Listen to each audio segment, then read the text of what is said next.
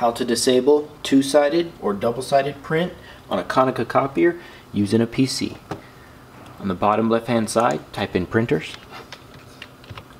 You'll see printers and scanners pop up. Click on that. Find the printer that you want to disable.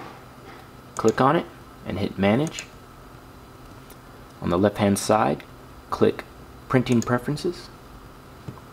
Under My tab, on the right-hand side, you'll see print type two-sided. Select one. Hit apply at the bottom, and then OK, and close out. And that's how you disable two-sided or double-sided printing on a Konica copier using a PC. Thanks for watching.